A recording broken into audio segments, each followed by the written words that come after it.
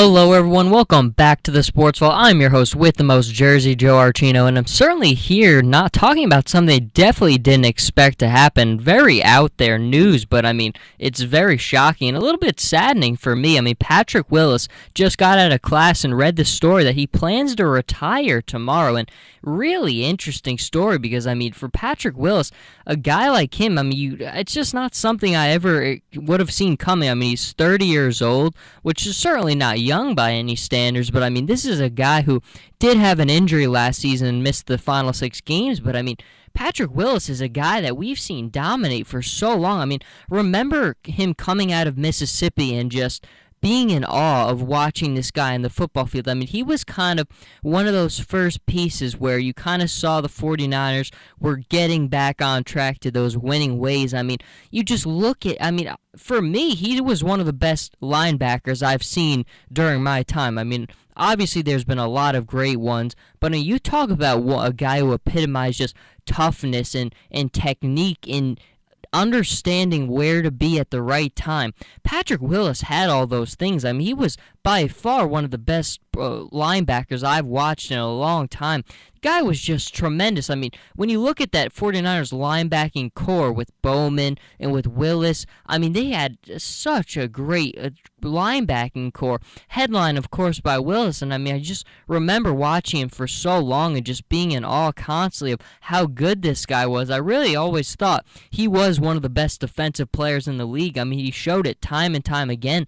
And this is very interesting news because, just kind of blindsided. And it's kind of showing you when you look at the 49ers collectively what's going on there. What's happening with the organization, with the ownership there? We saw Harbaugh said that he didn't, the 49ers kind of gave up on him. He didn't want to leave. It seemed like they wanted him out. And for a coach of his caliber, I thought it was ridiculous.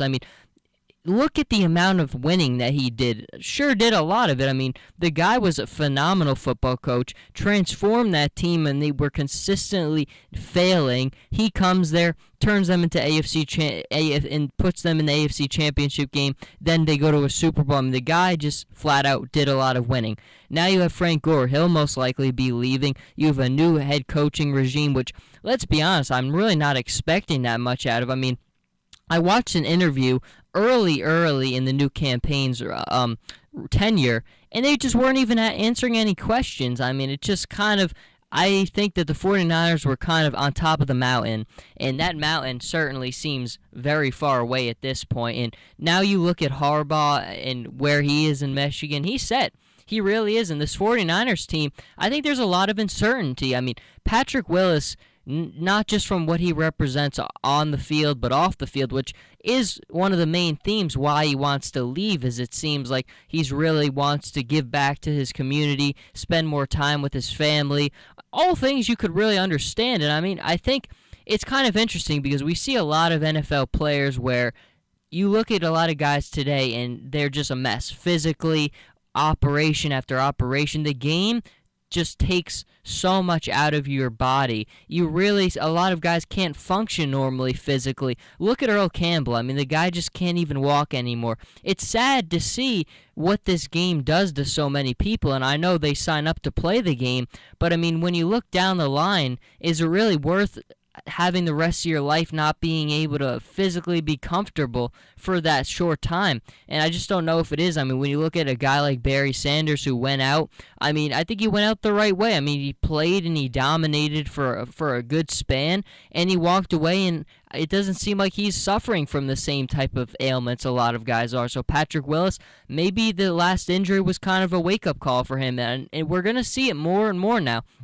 A lot of guys now, some people admit, I just want the money for now, and then I'll worry about that stuff down the line. But I think sometimes guys like Patrick Willis are just showing you what it means to them, and when you look ahead a little bit, that's very important. But it's just a very, very surprising decision to me, but I understand it. And look, I give Patrick Willis all the support in the world. I got to enjoy him just stellar play for a pretty long time. The guy was just outstanding. I mean, it just kind of makes me think where I would rank him in terms of the best linebackers that I've seen during my generation.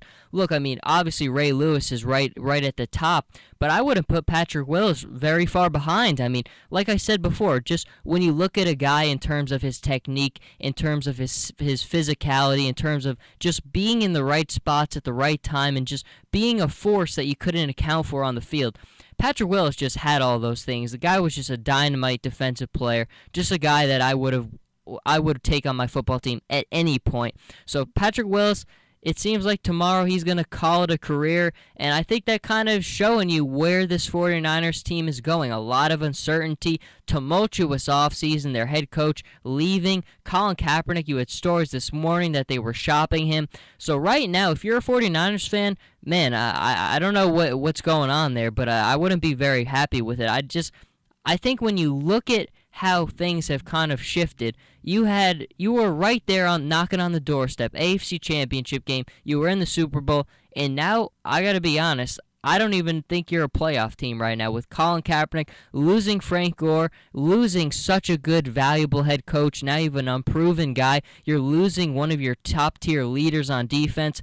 The 49ers have dropped off considerably, and I mean, it kind of is now being headlined by Patrick Willis calling his career an end. And good luck to him, and I know he's going to have a lot of success in whatever he wants to go, whatever he wants to do. He's a very bright guy. I mean, if he wants to do something in broadcasting, I'm sure people would line up to take him because the guy is just...